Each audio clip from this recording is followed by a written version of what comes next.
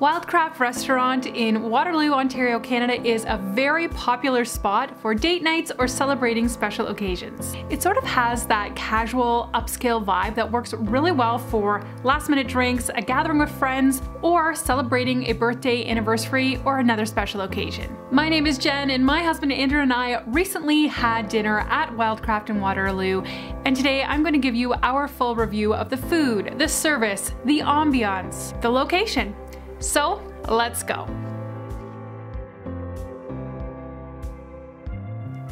So hi there and welcome to the channel. My name is Jen Least. I am an adoptive mom of 6 children from rural Ontario, Canada, and we are a family that generally lives quite simply. But because of those 6 children, my spouse and I do take any opportunity we can to kind of escape and have a bit of a date night. It is totally worth it to splurge sometimes. So currently Ontario is closed down once again to indoor dining due to the pandemic. So I was really excited that we got a chance to visit Wildcraft for indoor dining actually the day before they locked down again. But hopefully when you are watching this review, everything's open again and you can visit the place yourself. I will say though, they offer almost the exact same menu as their dine-in menu for curbside pickup. So as I'm reviewing the food today, you might want to try some of those out as takeout to have at home. Some background information about Wildcraft. It is part of the Charcoal Group in Kitchener-Waterloo, which is sort of a conglomerate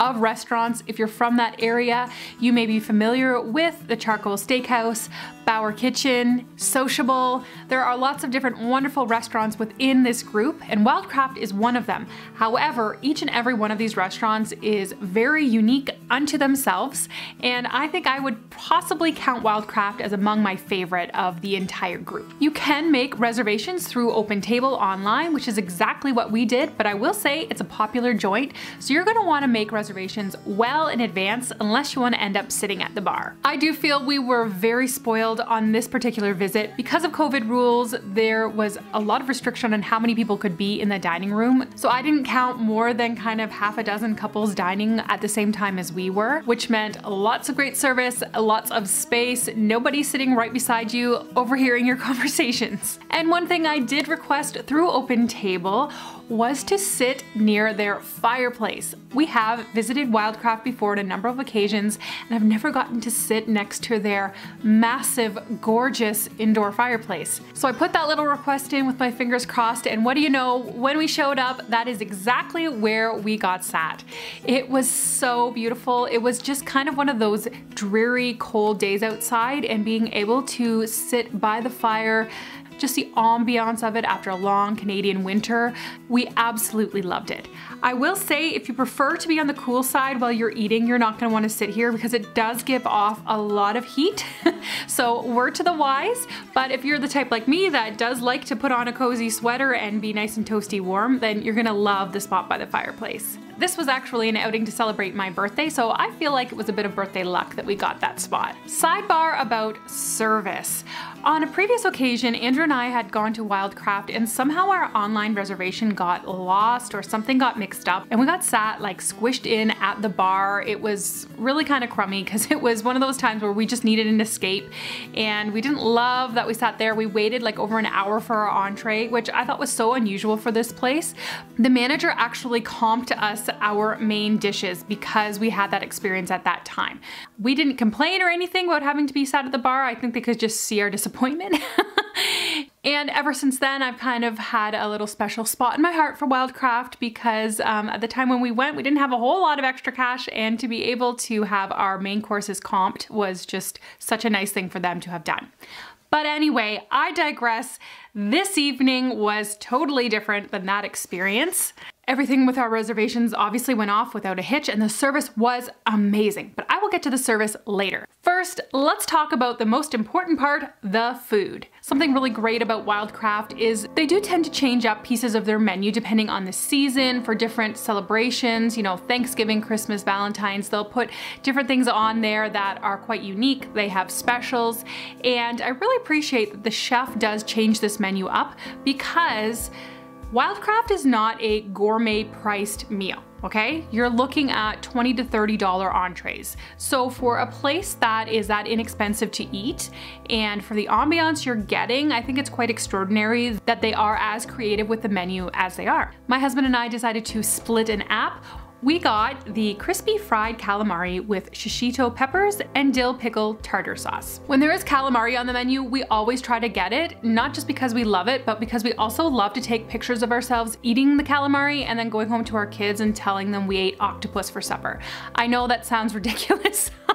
But it always grosses our kids out and we get a real kick out of it. But it was darn delicious. Let me tell you, this was not rubbery calamari like you can sometimes get at Red Lobster, people. This was tender and melt in your mouth. Our server let us know that the batter is gluten-free, so this was a really great option if you are someone who is gluten-free. And the peppers, if you're someone who doesn't like hot peppers, you'll be fine with these. There was a little bit of heat, but not much. And even for myself, I find jalapenos to be hot a lot of time, and I didn't find these peppers to be that way at all. They were just a really good complement to the dish. One thing I would have loved to see more of was the tartar sauce, the dill pickle tartar sauce. It was so delicious, but it only came in like this little ramekin, which I didn't think was enough for a full plate of calamari. So maybe they would have given us more if I had mentioned it when we were there. But anyway, that would be my only thing about this app. More tartar sauce, please. Drinks. Full disclosure, I was on medication at this time when we visited and it could not be mixed with alcohol. So we chose just to drink water that night and our water was always topped up. But I've had wine off their menu lots of times in the past. They have an extensive list and a beautiful display of their wine cooler, if that's something that's important to you. Mains. I had the Ale Brine Roasted Chicken Supreme. It came with roasted garlic, mashed Yukon potatoes, buttered asparagus, and French onion jus. Now this is a bit of a staple on the Wildcraft menu. It's been on there for years and years and for a good reason. This chicken was tender, it was delicious. But what I really have to say about this dish is the potatoes, the potatoes, the potatoes. It is not often that a side dish outshines the main protein on a plate, and the chicken was really, really good, so that should tell you how good these mashed potatoes are. The dish was $25, and I probably would have been happy even to pay $25 just for a full, huge dinner plate of those mashed potatoes. Carbo load, anyone? But honestly, they came in this cute mason jar, and I am a canner. I love mason jars, so I really liked that. That's how they were presented. So needless to say, if you are going to Wildcraft, make sure one of your sides are those mashed potatoes. Andrew had the wild field mushroom tagliatelle, which is a type of wide pasta. Our server told us that the pasta was house-made, which again really surprised me for the dish. It was a $20 entree. To get that type of pasta was a really good value. You'll find that wild mushrooms feature prominently on this menu, fitting with the restaurant's theme. And it came with white wine, truffle, garlic, chili, extra virgin olive oil, herbs, and Stemler's bacon. Stemler's is a pork provider in the Kitchener-Waterloo area. With all of the German heritage in this vicinity, you do want to try out their pork, trust me. Now, when it mentioned that it came with Stemler's bacon, like we're picturing, you know, bacon sprinkled on top.